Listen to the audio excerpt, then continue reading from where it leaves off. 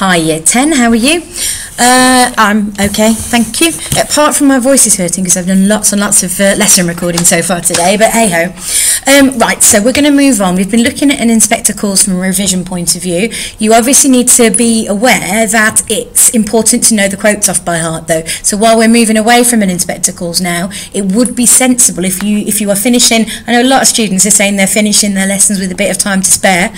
If that's you, then looking at some revision and using those posters that we've just made in the room as well. You could get them printed, or if you've done them by paper, and stick them up and practice the quotes, things like that.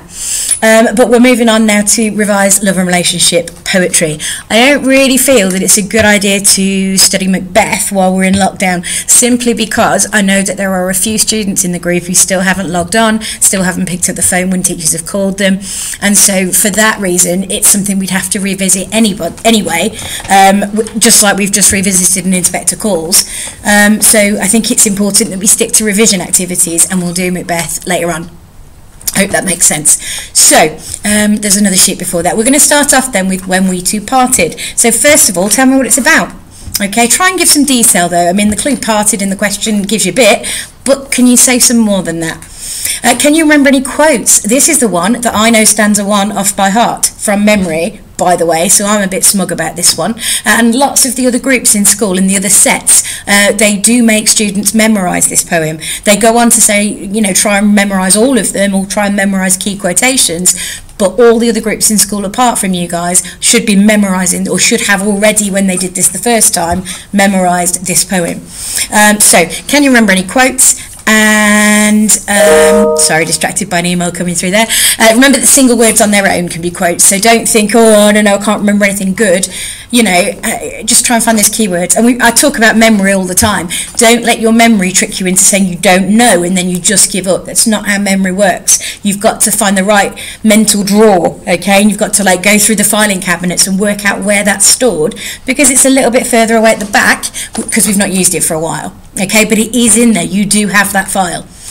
And then finally, what type of relationship is being described in the poem? So I want you to pause, but I need you to spend at least 10 minutes here trying to scratch at that memory and work out what you know, because it is in there and you do know it. So pause now and answer those questions. Okay, amazing. So hopefully your summary is that it's about a bloke remembering when his girlfriend dumped him and how upset he was, and then he tells us that he's still upset now, and then he finishes off by saying, in the future I'm still going to be upset. Okay, quotes from it. So let me do the first verse. So when we two, how does it start? Getting it wrong now, I've said it. So when we two parted in silence and tears, half broken hearted, to sever for years, pale grew thy cheek and cold, colder thy kiss, surely that hour foretold sorrow to this, is the first one. Hopefully you picked some. There are some key quotes that we're going to look at again over the next few lessons as well, so I'm not going to give you too much of that to start with. The type of relationship, obviously it's dysfunctional. You might have written about the fact that it was an affair though, okay? The woman that he's talking to was married to somebody else at the time of their relationship. Okay, so let's look at this in a bit more detail. So we're going to look at what the poem's about and the context, because I'm betting you can't remember a lot. But let's see. These 5 key words are in the poem. So again, scratchy scratchy at the back of your mind. You know these, we've done these, they're in your annotated anthology. So don't just give up. Sorry, that should be on silent. Don't just give up. Find those bits of information. Fame, I think we know, but the others, just have a scratch away and see if you can find those definitions. The easy option here is to just keep going with the video and don't bother. But the reason we need to practice scratching at the back of your memory is because the more you do it, the more these will be in your memory. You won't have to scratch around, they'll just be there, which is going to therefore make your practice essays easier and ultimately your exams easier. So please do pause and do this instead of just carrying the video on. Do that now. Okay, so let's have a look at the answers then. So sever means to cut or to separate. Foretold means predicted, so it's telling the future, it's giving hints of what's to come. Fame is just being famous for something, isn't it? But here he's talking about the reputation, so famous for being a sort of person. So for example, you could say Boris Johnson is famous for being a terrible Prime Minister, or you could say that Keith Lemon is famous for being incredibly rude, things like that. So it's a specific type of personality in that reputation. Knell, so it's pronounced Nell, but it's got that silent K at the start, is a church bell rung slowly when somebody died, okay? And rue means to regret or feel sorrow about something, so you feel bad. Stewie Griffin in Family Guy says it a lot. He says, you'll rue the day all the time, so you'll regret the way you're speaking to me. Excuse me. So, who is this and what do you know about him? Pause the video and answer those questions now. Scratchy, scratchy. Okay, super. So, you should have worked out that this is Lord Byron. And he was very famous for his wild party lifestyle. I'm aware that I'm publicly listing this on YouTube, so I'm going to be a little bit more careful with my language than I might be in a normal lesson.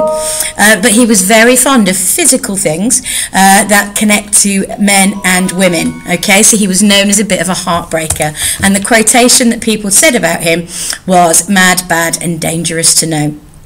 So we're going to move on from that then now. So there's a video clip here. I'm going to put this link in the lesson information for you to copy and paste, but it's just for you to read through that and then to revisit Lord Byron in more detail. Write down anything that you hadn't remembered on your notes for this lesson as well. Pause the video and do that now. Okay, so finally, I want you to read through the poem. Now, it would be ideal if you guys have got your anthology with you. However, if you haven't, if we go just straight to Google, look here, and you can write down When We Two Parted, when it loads anyway. I'm in school today, as you can probably tell from the background, which makes the Wi-Fi a bit slower than when I'm at home. So When We Two Parted, which I can't spell, like that.